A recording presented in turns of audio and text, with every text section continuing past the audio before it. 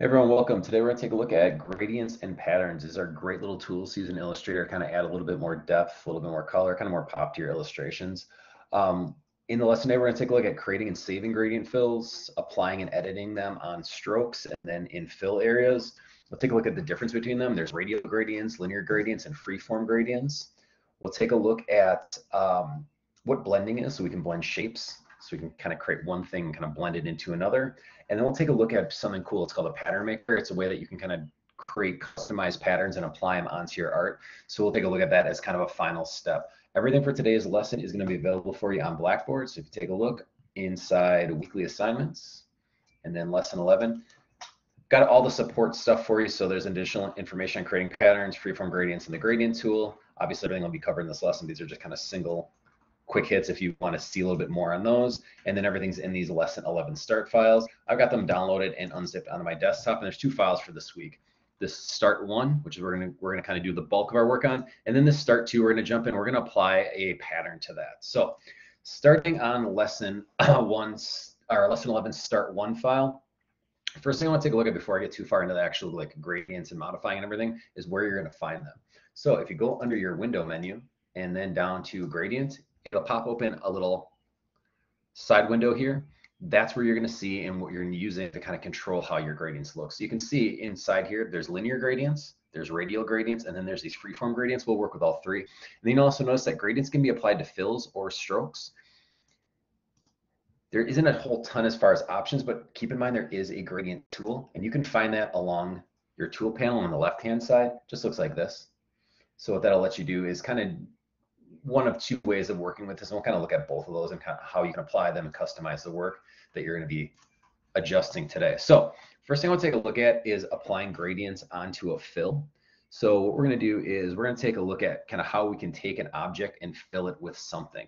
So what we've got is this background box here. I'm going to click on this first. You can see right now it's just kind of this tan color. What I want to do is I want to kind of create almost like a skyline effect to this. So when I select it, there isn't any sort of gradient. It's just a solid color. I can tell by clicking up here. It just shows that solid color. Now notice you probably have seen these before. There's some existing pre-saved gradients that you can apply, white to black, orange to yellow, fading sky one. But what I want to do is I'm going to apply a completely custom gradient here. So with this selected, I'm going to go over to my gradient panel, and I'm just going to click on this gradient box here to activate it. Now, what I did is I activated a linear gradient. There's tons that I can control with it, but keep in mind that I also can do radial gradients, and I can do these freeform gradients where it kind of applies colors in different boxes. We'll play around with that one later. I want to start off with a linear gradient. Now, what it does is it gives me this kind of like little box here in the slider. And there's a couple of ways I can do this. I can kind of play around with this thing, or I can control it right from this gradient panel here. So say that I wanted this to be at like a perfect 90 degrees, because I want to make this look like it's going to be the sky kind of fading from the ground to blue up top. It gives me the black to white as a default, and then I can also control where the gradient breaks, where it slides, my positioning, all that kind of stuff from this tool here. But what I want to look at first is how I can control my color. So right now I've got this little gradient slider, and if I click and drag, it controls how dense or how much color is applied in the gradient. I've also got this little diamond in the middle. That diamond can control how the gradient breaks. So what I want to do is I want my black, I don't want that to be black, I want this to be like blue sky. So I'm going to actually double click right on this gradient slider, and it's going to pop open a couple different ways of color mixing. So if I wanted to do like a slider, if I wanted to work out of swatches, or if I wanted to sample something. But what I'm going to do is, because I have all these kind of nice ones pre-built for me, I'm going to grab this light blue. I'm going to use that as my sky. And then here, I'll double click this one, and I've got kind of this peachish color. I'm going to use that for the ground. And now it just defaults where everything kind of just sits in the middle. One color to the extreme to the next.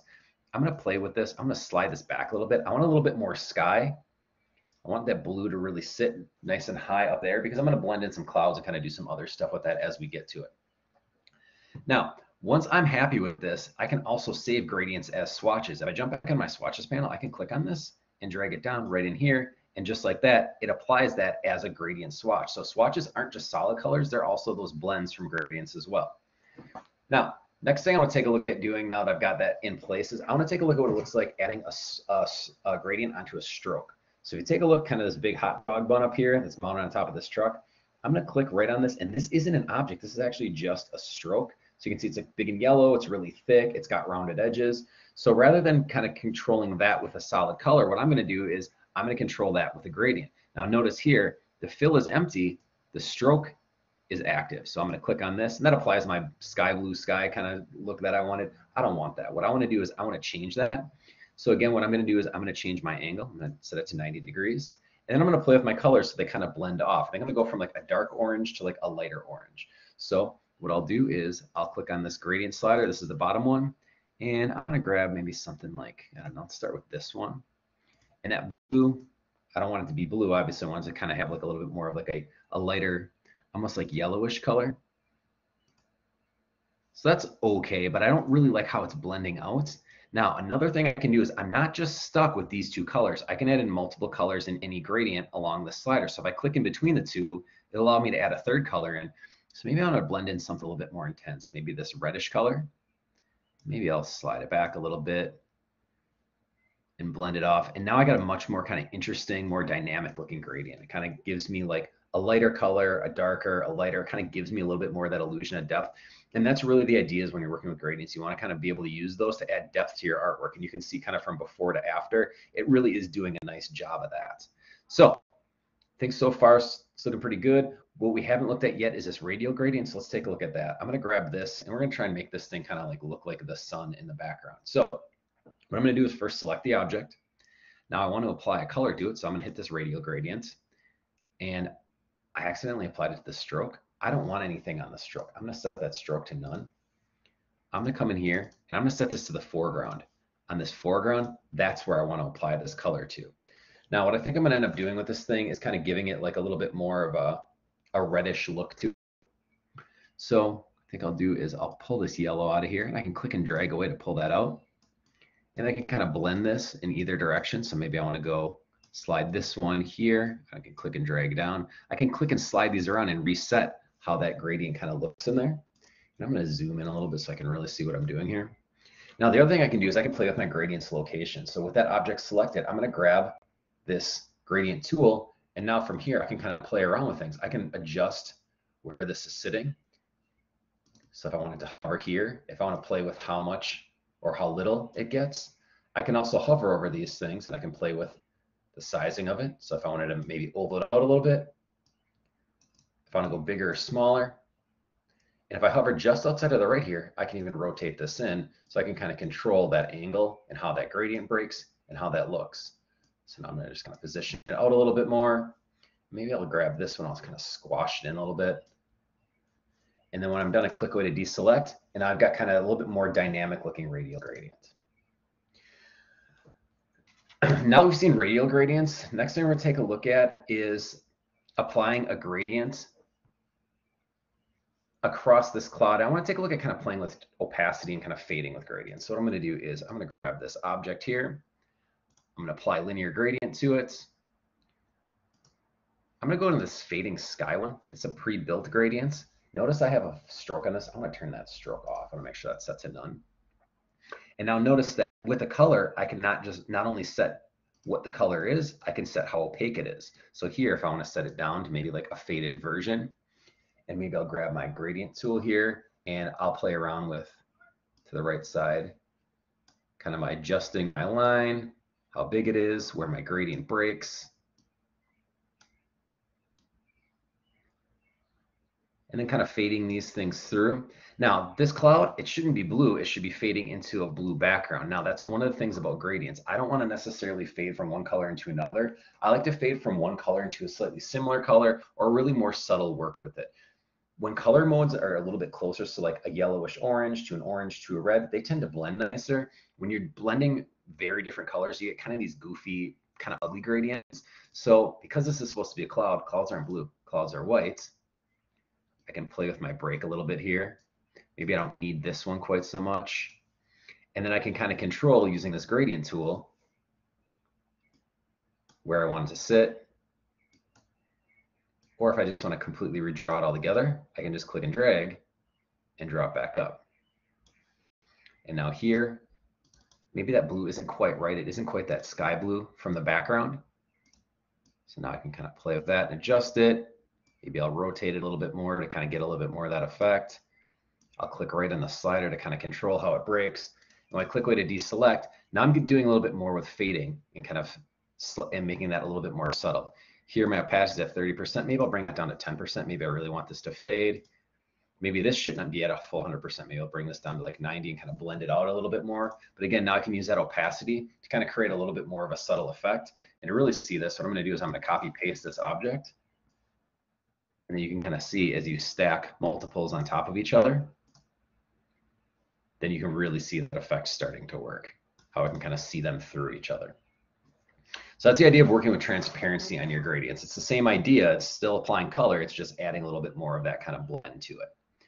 Now, next thing, and this is definitely my favorite of all the gradient tools, there's a ton of applications for this thing, is the freeform gradient. Freeform gradient is really cool because it allows you to apply multiple kind of colors and styles to a single object and really auto blends them out. So what I'm going to do is I'm going to select this blue truck and I'm going to click on my freeform gradient right here. And what freeform gradient does is it just automatically kind of generates a color palette for you, and it throws these little circles here. Now take a look what happens when I start moving these circles. It changes how it interacts with the lighting and the color based on where those other points are. So maybe I want it a little bit darker on the bottom of the truck. Maybe I want another point. I can click again and add another. Maybe I want to reposition this one.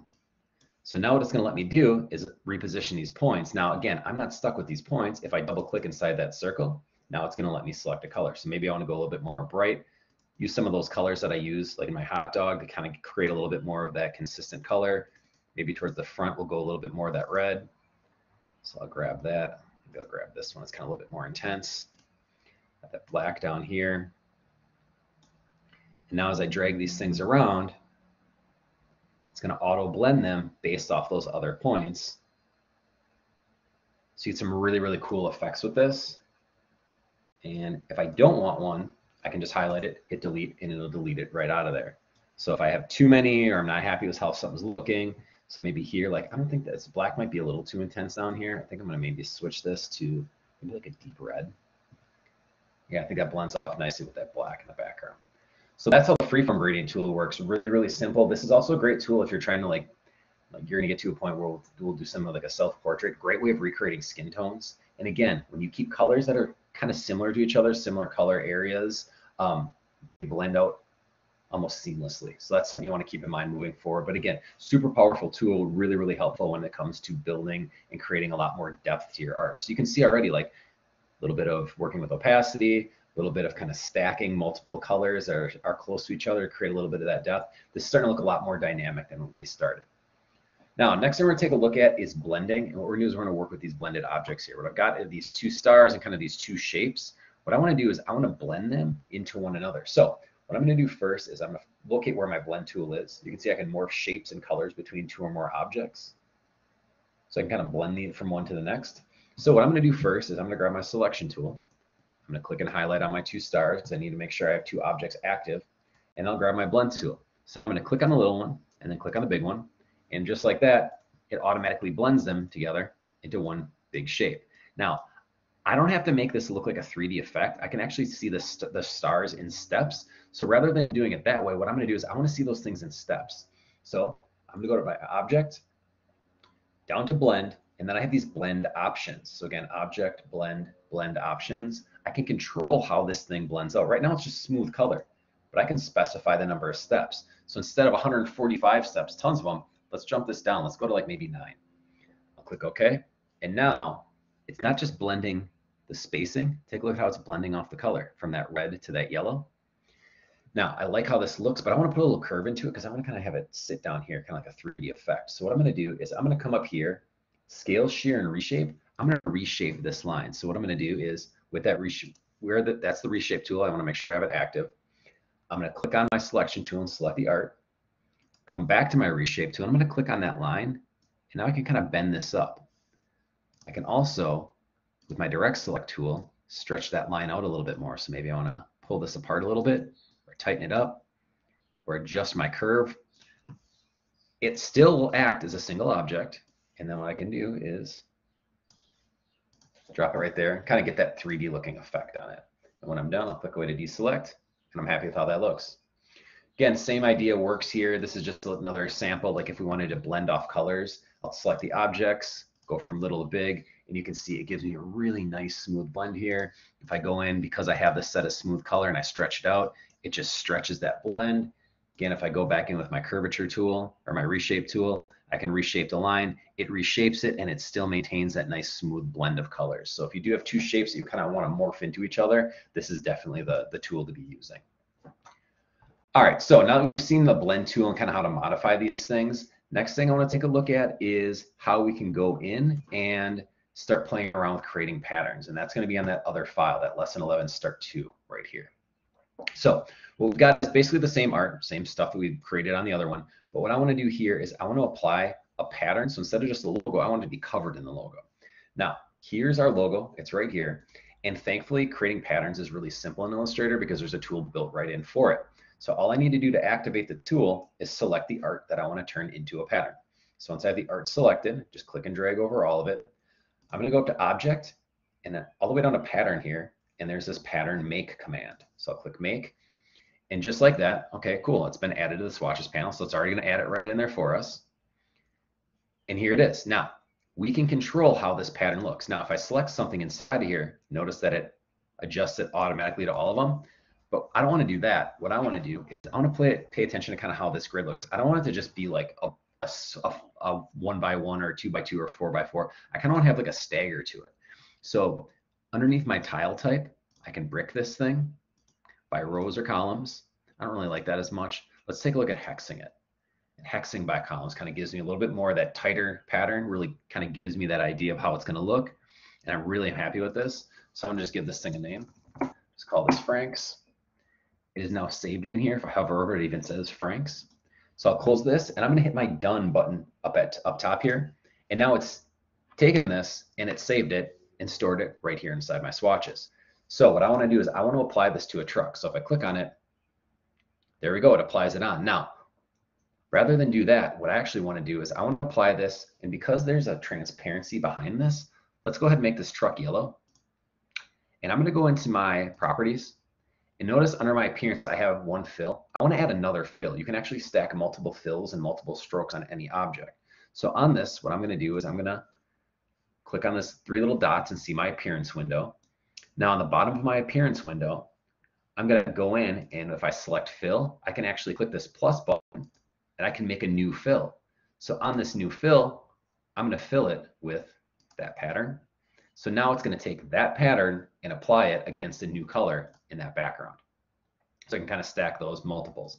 Now the order you do this in is important. If you don't have these stacked correctly, you won't see it because now this fill is hidden behind that solid color. So I do want to make sure that I have my fills stacked just like you would in Photoshop with layers and just like we've done before with the bring to front, send to back kind of idea. We got to make sure that this fill is at the top of this appearance panel in order to see it against that.